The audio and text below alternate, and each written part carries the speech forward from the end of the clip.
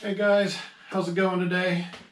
Thought I'd do a quick unboxing vid here of a new plane I actually ordered. Lately my unboxing vids have been for friends of mine, so this one I'm the proud owner.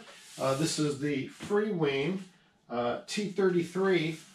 This is the European Camo version, plug and play. And I'm looking forward to getting this thing together and getting it out this weekend for a maiden flight. Heard nothing but good things about these. These just came out. It's the 80 millimeter. So let's get out of the box and have a look at what we got here. Okay, so right off the bat, I can already see that the box arrived without any damage. Freewing, or should I say, Motion RC, where I bought this from, always does a good job of packing these up.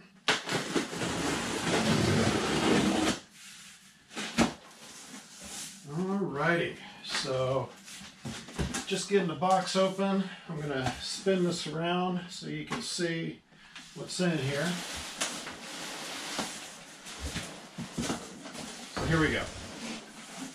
So this is a T-33 Shooting Star. Let's go ahead and remove the inner box from the outer box here.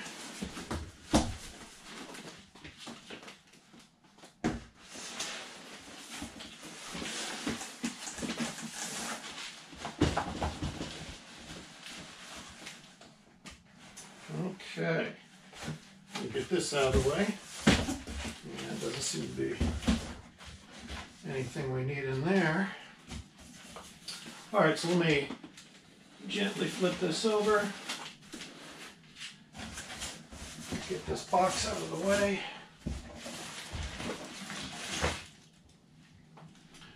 Okay, so this is the box.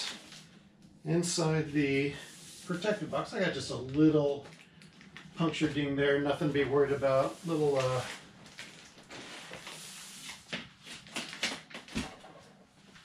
compression on that side. Looks pretty good actually, so I'm going to cut the tape and open her up.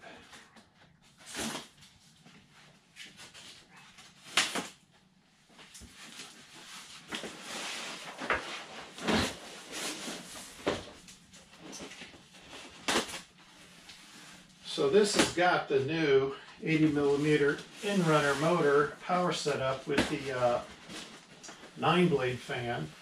I'm excited about that because I understand it's a very efficient setup with great performance. Okay. Alright, so tilting this over so you can see. So right up top we've got the instruction manual. I set that right there. We've got the chase wire to pull our cables for the tail feathers. Gonna stick that right there. All right, so looking good so far. Everything looks to be very well protected. Here's one of the wing tanks, fuel tanks, and you know, I went with this camo version because I really like the orange. The silver version has the red. I really like this camo and orange. I think that's going to be real easy to see. So that looks good. Fantastic paint. This paint looks like nothing is chipping at all. Looks really nicely done. Of course, these screw in here. So I'm going to set this aside and keep pulling things out of the box here. Anything else here? Nope, we're ready to take out the main wing. So let's do that. Oh, I do have my hardware bag right here. So as you can see, we've got the ribbon cables for connecting the wing to the fuselage for the ailerons and the flaps. We've got all of our control surface hardware there, so that's in that bag.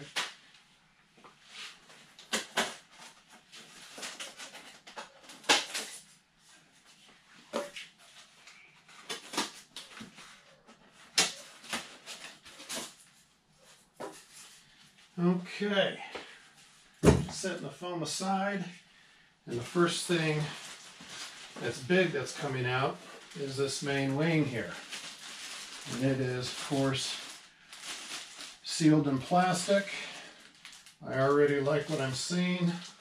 Let me cut this open and pull it out so you can have a look at it.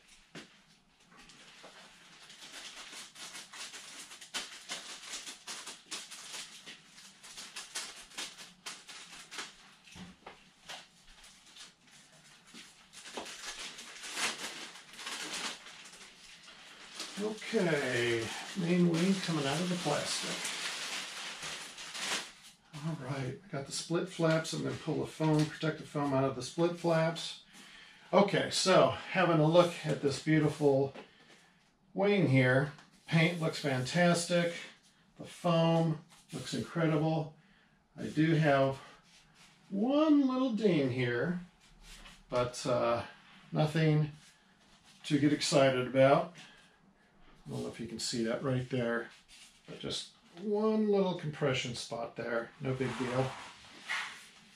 All right, flipping it over. So this tape, which is covering the aileron servo wires and the flap servo wires, is coming up a little bit, but all in all, it is. It seems to be in there pretty good. Nylon hinges throughout. Checking that. Resistance is good. Going to be pulling on these a little bit, making sure they're all in there firm. Looks good to me. All servos pre-installed. We've got landing gear retracts, look good.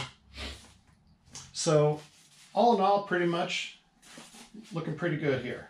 I like this color, I like this scheme a lot. So this is the main wing. I'm going to set it down right over here.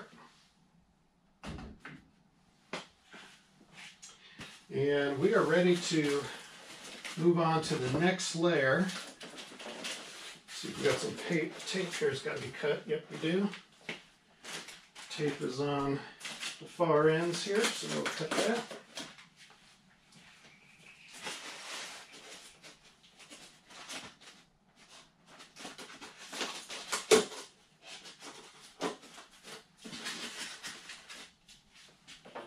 Yeah, I could see the styrofoam here had gotten broken in shipping, and that's probably maybe what caused that little ding. Again, not a big deal, and not much you can do about that. That's just part of what happens with FedEx.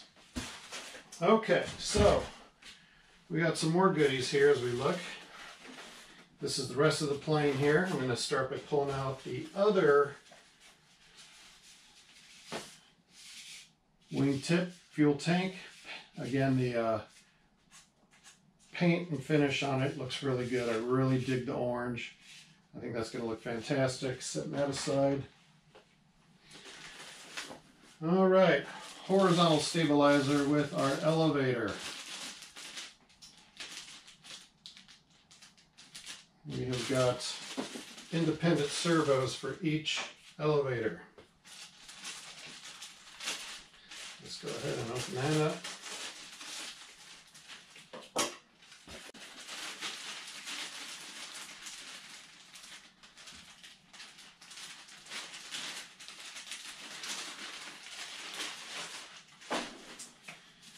Okay, there we go. Yeah, I'm impressed so far with this paint. I like the triple nylon hinges on each control surface. Feels really good and solid. I mean, just really nice. I know I say this every time I do an unboxing, but they just keep getting better and better. Really like what I'm seeing here. I like these plates that screw in and hold the servos in. I'm going to check each one of these, but it looks like these servos are firmly in place, so not going anywhere. That's nice, and of course it's going to make it easy if you ever have to replace them. So there it is, a horizontal stabilizer, and all the paint finish looks really nice. So I'm going to set that aside. Okay, vertical stab in the rudder here.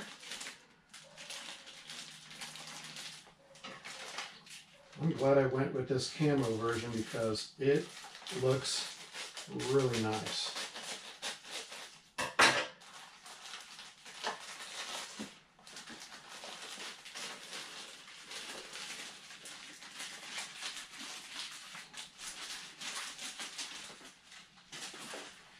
Okay, vertical stab and the rudder. We've got 2 nylon hinges for the rudder there, and I'm tugging on it. It's solid, very solid. The decals, the water slide decals, they look really nice. They were put on correctly, it looks like. Absolutely no problem with any of the foam on any of this. Paint looks really good. I don't have any chipping, which has been reported on some of the silver. Absolutely none of that happening here with these colors. Nice, real flat color on both the olive drab and the light gray. Looks fantastic. So, servos obviously pre-installed, looking good, so we'll set this aside. And this is what you've been waiting for. I know I have. And that is this beautiful fuselage. Here we go. Alrighty, let me cut that open. Here's the scissors.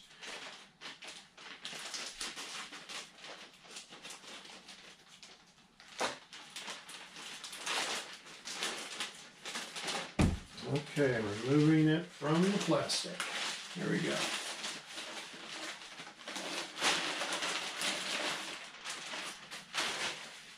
Okay, there it is. There's the fuselage.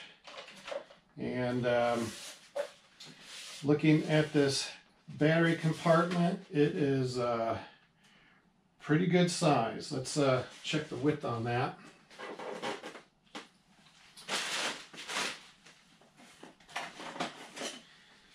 I know a lot of people are going to fly 5,000s in here, so the entrance width of that is right at just under 3 inches, about 2 7/8 inch. So I've got a really thick pack here. Here's your standard 6L 5000. That's going to just walk in there, no problem, cakewalk. What I was concerned about is I've got a really wide pack that I like here that I want to try out, and let's see if that's going to go in.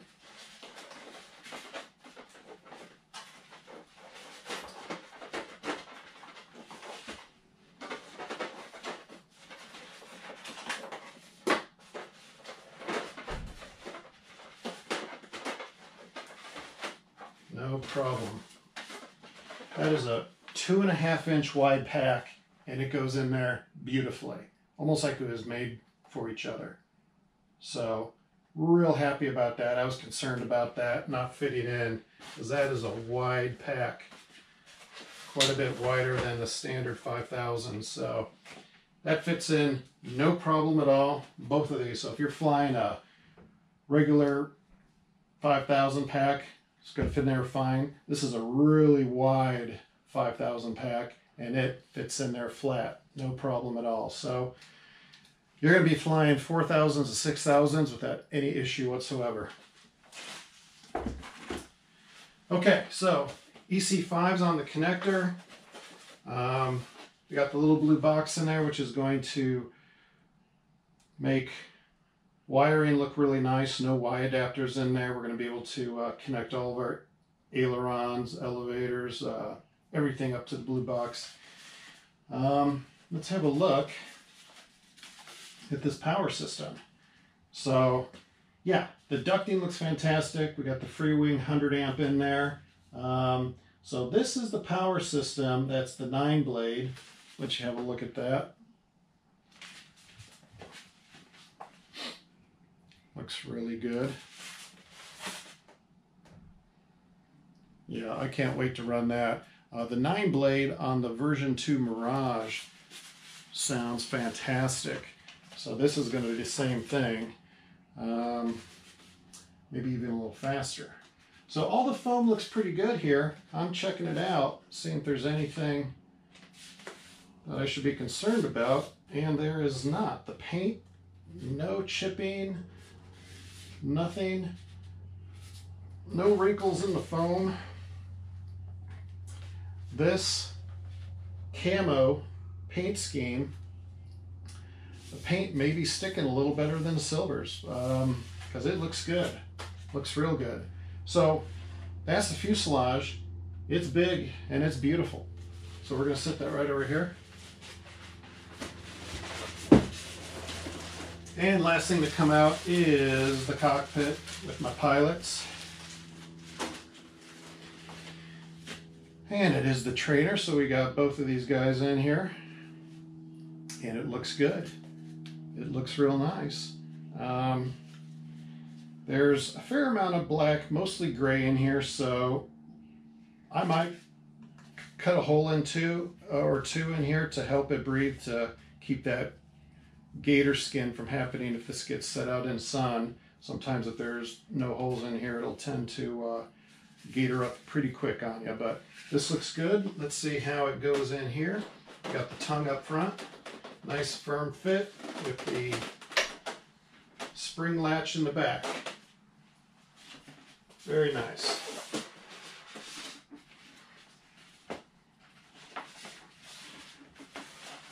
Looking good. Retract doors look good.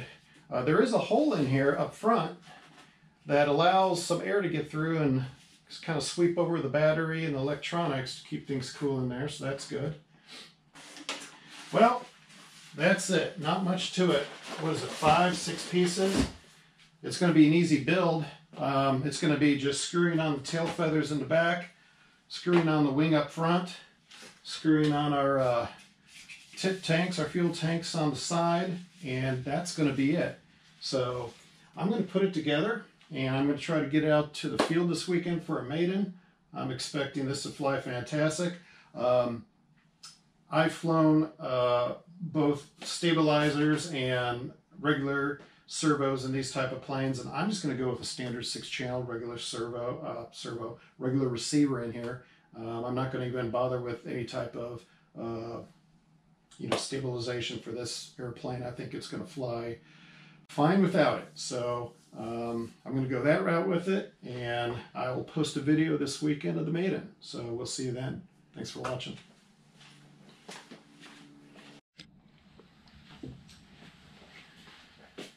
Okay guys, let me stand over here.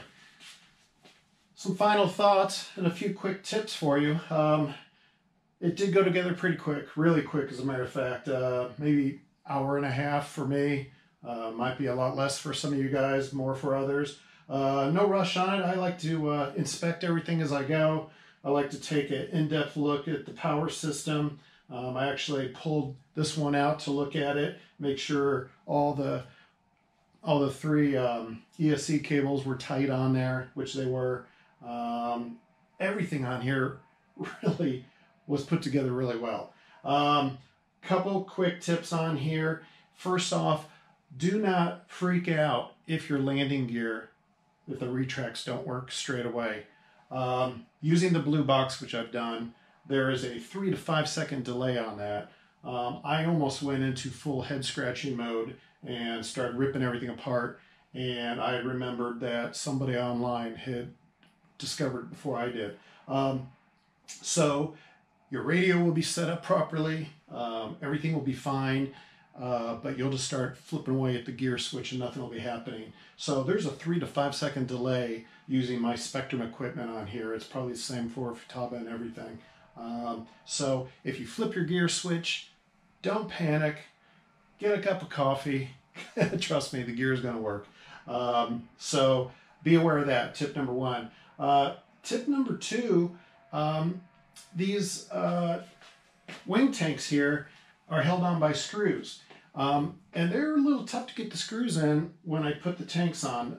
You probably want to start your screws in first, get them all the way through the holes, hold it up vertical and send them through vertically, and then put them on with your screws already sent through the holes. Otherwise, you're going to be really trying to search for the hole with it already put on and going in horizontally with the screws. So hopefully that'll save you a few minutes doing it that way.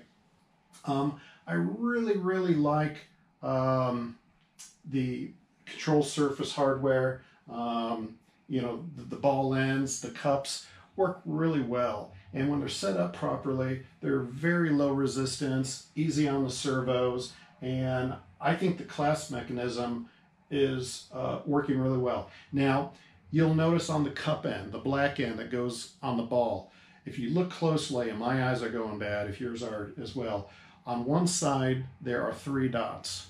On the other side there are not. When I mean dots, they're like just little kind of holes from the molding. That side with the 3 dots, in my opinion, should be pointing out away from the cup, away from the ball, because there seems to be a chamfer on the opposite side of that. So the chamfer end should go onto the ball to make it easy to go on, so that the cup rides on the outside diameter, the most outside diameter of the ball. And I find that on one side there are not 3 little marks. On one side there are. The side with the 3 little marks, I might actually have an extra one here to show you. Here we go. So you can't see this, but on one side there are not 3 little marks. On this side there are 3 little holes from the molding. This side does not have the chamfer on that ID, and I believe that should be on the outside of the ball. This side has a small little chamfer on that ID. I believe that is the side that should go onto the ball.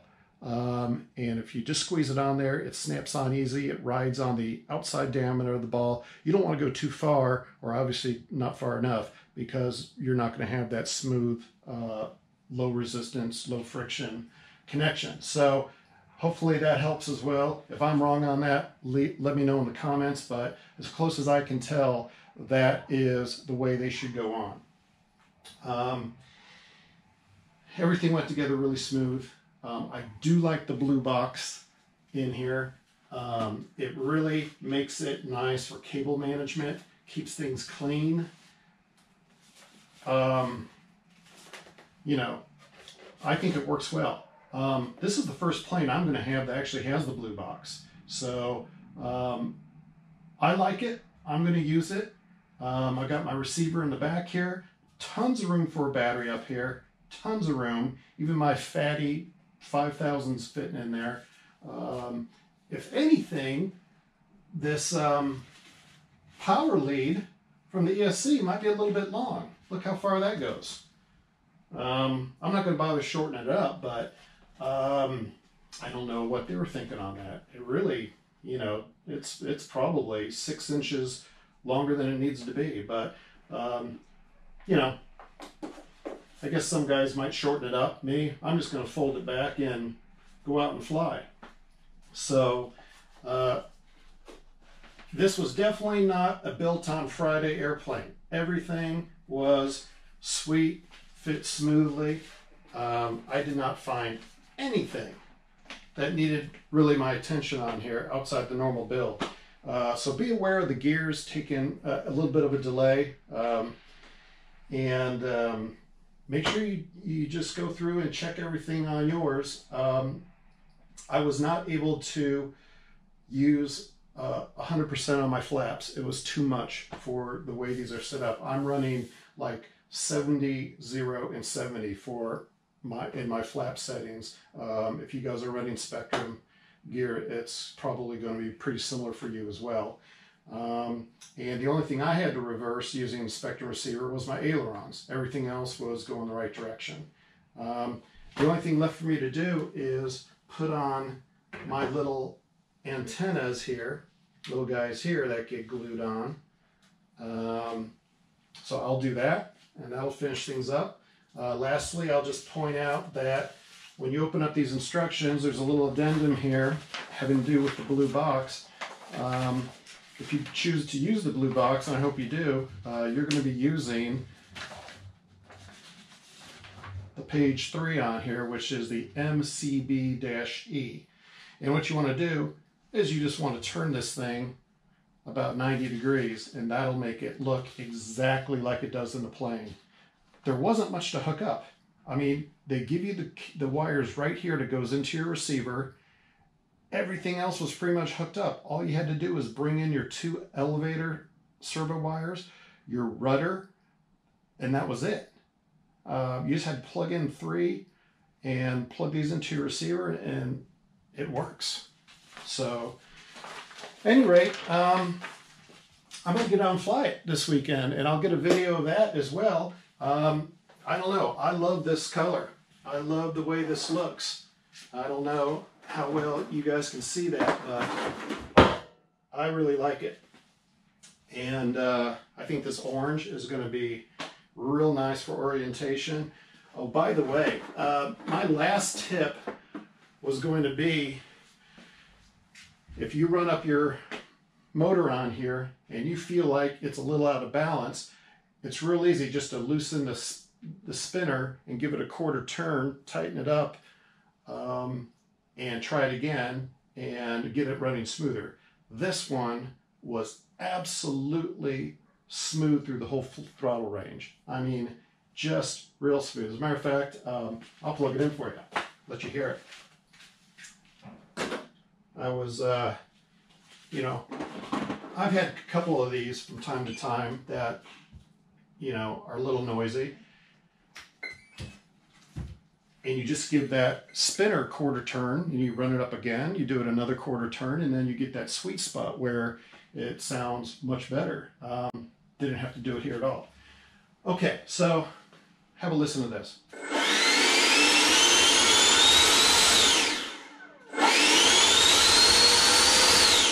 I've got my hand on here, 0 vibration at all. Very smooth, sounds fantastic. So this 9-blade setup may be my new favorite.